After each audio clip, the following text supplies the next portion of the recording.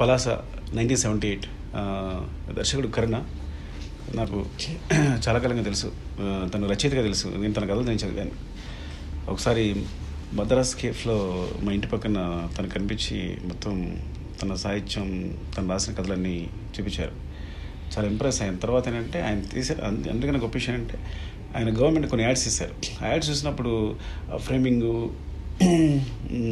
అంటే ఒక డైరెక్టర్గా తన విజువలైజేషన్ అంతా చాలా బాగా నచ్చింది. అబ్బాయి చాలా బాగా చేస్తారు, మేబీ మీరు రైటర్ కావడం వల్ల, ఇంత అందంగా రాసుకోవడం వల్ల విజువలైజేషన్ బాగా అలవాటైందేమో అన్నాం. సో తర్వాత నాకు పలాస కథ చెప్పారు. అంటే 78లో ఒక నిజంగా జరిగిన ఇన్సిడెంట్స్ తీసుకుని, అంటే ఆయన ఉత్తరాంధ్ర చెందినవాడే, శ్రీకాకుళం జిల్లాకు చెందినవాడు తను. సో అక్కడ తను చూసిన నిజంగా జరిగిన సంఘటనలని ఆధారంగా ఒక కథ అల్లుకొని చెప్పాను. నాకు చాలా బాగా అనిపించింది. సో దాన్ని తర్వాత రక్షిత్ హీరోగా, రఘు కుంచే ఆయన మ్యూజిక్ డైరెక్టర్గా, అండ్ ఆయన ఒక ముఖ్య పాత్ర కూడా పోషించారు ఇందులో, ఈ పలాసలో. అది చాలా చాలా బాగుంది. నేను కొంత ఫుటేజ్ చూశాను, అందులో చాలా బాగా చేశారు. అలా రక్షిత్ ఈజ్ ఆసమ్, చాలా బాగా చేశాడు. అంటే నేను పట్టాలు అడిగాను అనమాట, ఈ అబ్బాయి ఏంటి, ఏం చేస్తాడు, ఎక్కడి నుంచి, అంత బాగుంది పర్ఫార్మెన్స్ అనేది.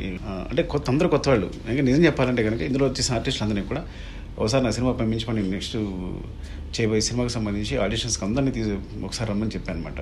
సో అంత బాగా అనిపించింది. వాళ్ళు మెయిన్ రానెస్, వాళ్ళ గెటప్స్లో ఆ ఒరిజినాలిటీ అవన్నీ దర్శకుల చేత ఉంటాయి. కానీ ఒకసారి చూసిన తర్వాత నేను చాలా బాగా అనిపించి మేబీ నా సినిమాకి హెల్ప్ అవుతుందని చెప్పి క్యాస్టింగ్ సంబంధించి కూడా నా సినిమా నుంచి తీసుకోవడం జరిగింది. సో సినిమా చాలా బాగా వచ్చింది. అండ్ నేను ఇప్పుడు ఒక సాంగ్ రిలీజ్ చేశాను. అది ఉత్తరాంధ్ర జానపదమే. లిరిక్స్ ఉత్తరాంధ్ర జానపదం వేశారని చాలా బాగా అనిపించింది. ఎందుకంటే ఉత్తరాంధ్ర జానపదం బాగా ఫేమస్. అందరూ కూడా ఒకప్పుడు మొత్తం ఆంధ్రదేశంతో కూడా జానపద గేయాలంటే ఉత్తరాంధ్ర నుంచి మనం తీసుకుని అందరం పాడుకునేవాళ్ళం. ఈవెన్ నేను కాలేజ్ డేస్లో కూడా. సో అలాంటి ఒక సాంగ్ని, నాది నక్కిలేసి గొలుసు అనే సాంగ్ని ఇప్పుడు నేను రిలీజ్ చేశాను. ఈ సినిమా చాలా సూపర్ హిట్ కావాలని. అంటే వెరీ ఒరిజినల్ డైరెక్టర్.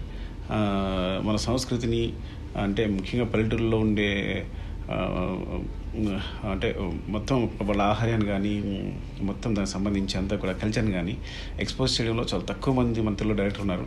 కానీ మొట్టమొదటిసారిగా తనే ముందడుకుంటాను. ఈ సినిమా రష చూసిన తర్వాత అనిపించింది, ఈ విషయంలో తనే ముందడుకుంటా. అంటే తనదే ఫస్ట్ స్టెప్ ఇందులో, తొలి అడుగు. సో మిగతా అందరూ తను ఫాలో అవ్వాలి. అలా ఉంటుంది అనిపిస్తుంది సినిమా నాకు. Wish all the best Karuna and the team, Rakshit and Raghuvanshi గారు, ఆల్ ది బెస్ట్ అండి. ఫస్ట్ ఆఫ్ ఆల్ మీరు ఆర్టిస్ట్గా ఇంత పెద్ద క్యారెక్టర్ వేశారు, చాలా బాగా చేశారు. Thank you sir. All the best అండి. Thank you very much.